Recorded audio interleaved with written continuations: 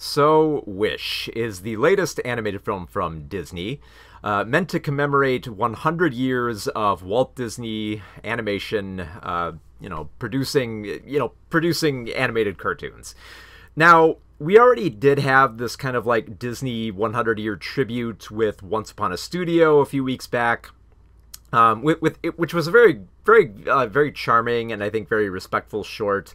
That paid tribute to like the long history of Disney animation. It was like a big crossover event, and basically it was all the Disney characters cavorting about the Disney studio, and then there was like a little heartfelt message to the legacy that Walt had built up. And it was just fun. It was neat to see. It was short. It was like around like 10 minutes. It was in and out. It was a neat little animated short, and it was a decent way to pay tribute.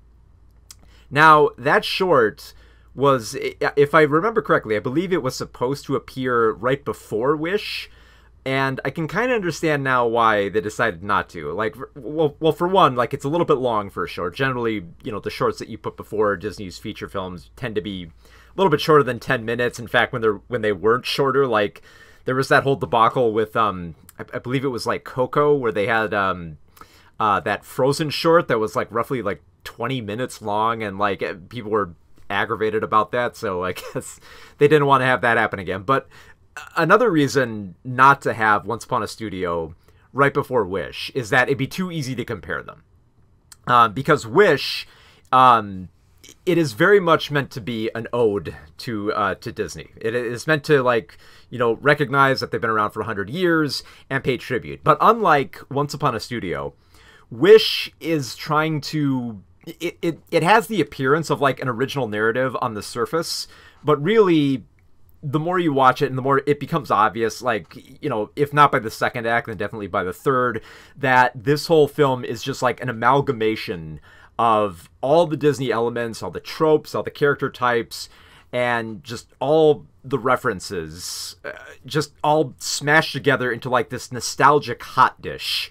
And and you think like, okay, maybe it's just taking all the best elements and bringing them together, but once you get into it, it's like this tastes off. It's just like it's all the stuff that you love about Disney, but it's all like combined here, and it's not gelling well, just because it feels like it's trying to hit all the hallmarks that everyone's come to expect from Disney, and not making them like all function all that well together. To the film's credit, it is trying to make them all work. So the premise is that it takes place in this Mediterranean island called like the Kingdom of Rosa, and it's supposed to be a place that's run by this king, King Magnifico, voiced by Chris Pine, who is a sorcerer. And he has the ability to grant people's wishes and make them come true.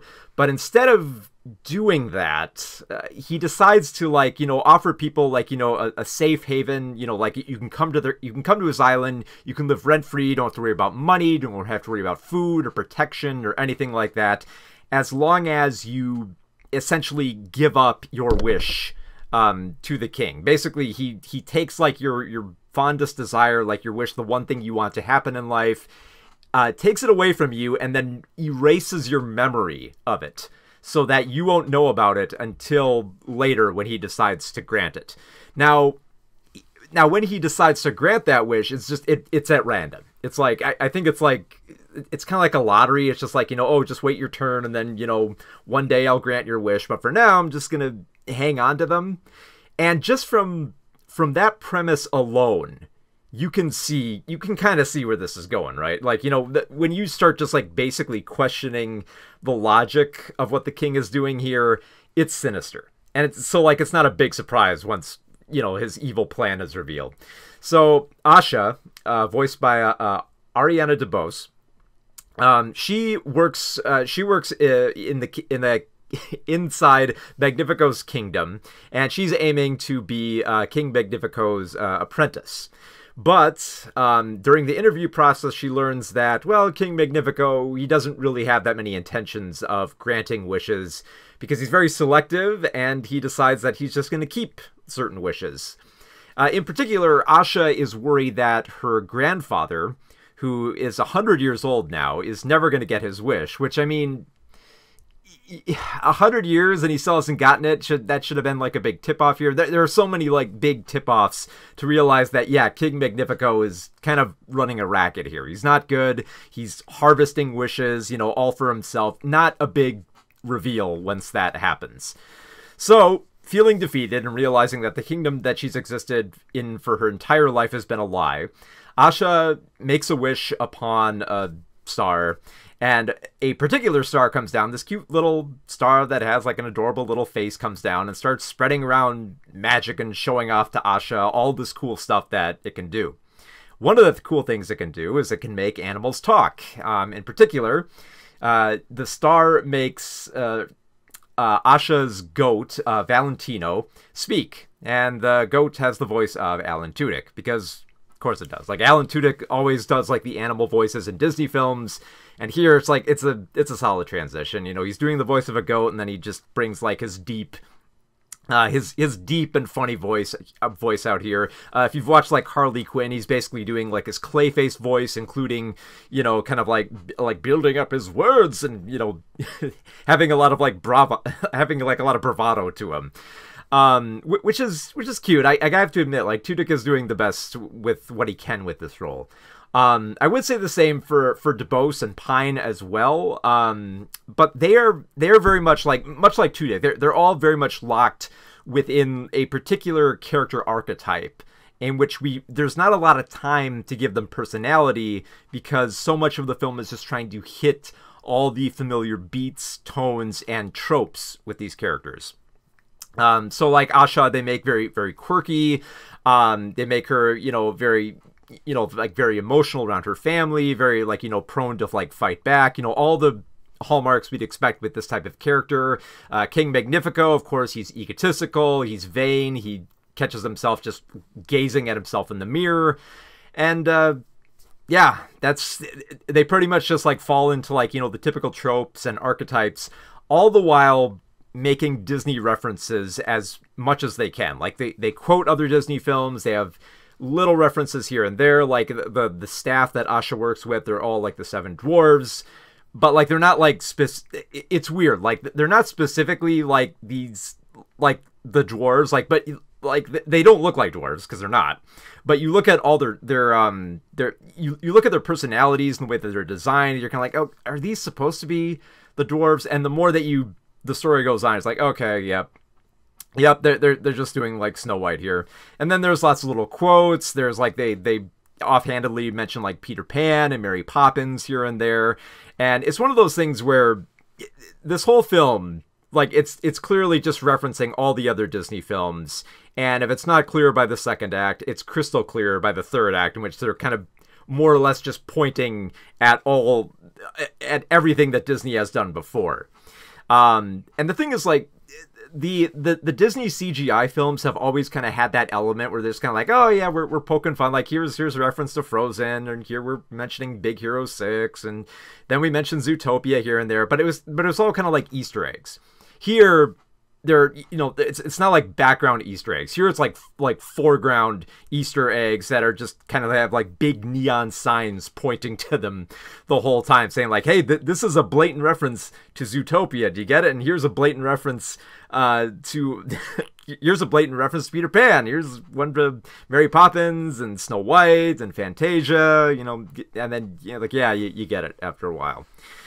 And the thing is, that wouldn't be bad if the film had like more going for it. And I feel like because it's trapped with trying to, like, you know, hit all those beats, there isn't a lot of time to get to know Asha and King Magnifico, because when they're not just, you know, going through the standard motions, they're, you know, they're doing the musical numbers, which, to the film's credit, the musical numbers they're good. Like, there are songs that I liked, like I like the one about like how like I'm a Star was pretty good.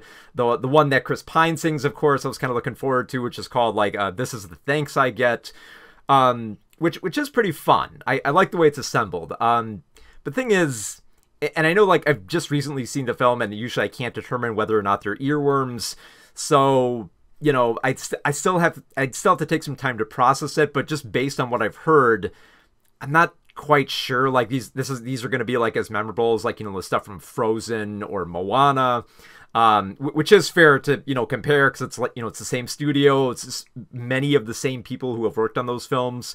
So you're kind of like, okay, you know, you kind of expect these songs to be, you know, a bit more memorable. And of course, you know, time will tell, and, you know, there are a few, like, usually I gotta have like a while to process these songs, like, because I think like about a week after Moana, I started realizing, oh yeah, these are earworms, these are gonna get stuck in my head for a long time.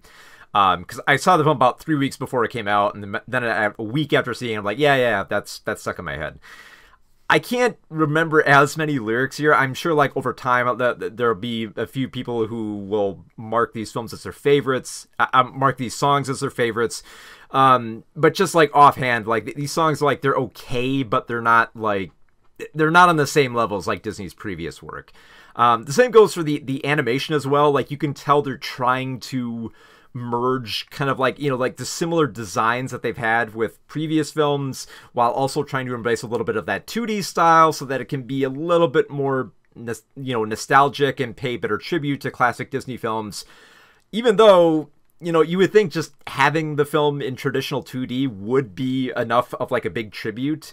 But here it's kind of odd. Like it's not on the same level as like when Disney has tried this with something like Paperman. Like, it's not as compelling. Like, you can tell they're trying to have like that kind of like bright and colorful storybook look, but honestly it just kind of comes off as just kind of some of like the similar designs as like as Frozen. They, you know, like characters all have like, you know, like the big expressive eyes, you know, like the little bit of like the bigger heads, and, you know, they have the same mannerisms, a lot of the same slapstick that you've come to expect from like Disney films. And that's honestly, that's kind of like the biggest criticism of this, is just that it feels like a very like a very like average Disney film, or a studio trying to make what they perceive of as like a Disney film. Like an executive from like another studio is just like, look, Disney films all have this stuff, so just plug them all in here all at once. And then who knows? Maybe we'll turn out something interesting here. And unfortunately, it doesn't work, especially when it keeps like winking at the screen. It's like, oh, here's a reference to Bambi, here's a reference to Snow White. It keeps bringing up so many of these references that within like the last few minutes of this film, it feels like it's trying to like push out as many references as it can. It's like, oh wait, we forgot to mention this film, this film, this film, and just push it hard. Like, even right up to like the post-credit scene is just like, you know, another quick nod to like, you know, like the Disney logo and the Disney song. So yeah, it sadly comes off more like a commercial than it does as a tribute. And especially when you compare it to Once Upon a Studio, which was very respectful and like a decent nod to like the past. Wish is just kind of like a very weird, like a weird idea of trying to make an original narrative, but also trying to force in all the references, all the tropes, all the beats, the same musical numbers, and the same brand of like comedy and musicals and everything that you've come to know about Disney animated films. And it's just all in this big pastiche that doesn't fit together. And I wanted it to, because like I was, you know, I kind of dug the premise of the film, you know, a king wanting to take away ambition, but everything about the way that the film proceeds, it just feels like it's a first draft. It feels like there are good ideas here, but it needs a second draft. It's got to go over this. It's got to find something more and not just go through the same motions as previous Disney films before it. And I know that like a lot of people are probably going to love the film on that basis, where it feels like it's, you know, it's like the Disney animation studio going back to basics with a very, you know, medieval fantasy story here, and, you know, a typical story about a triumphant heroine who wants to prove herself and, you know, live up to like, you know, her dreams and potential and highlight ambition, which are all good ideas, but the way that it's assembled here is just bizarre and just, it doesn't work. And I wish it could, because, you know, it's 100 years of Disney, so you'd want to have a film that paid a better tribute. But unfortunately, that film is Once Upon a Studio, and Wish is just like the weirder tribute that really doesn't work as well as it should.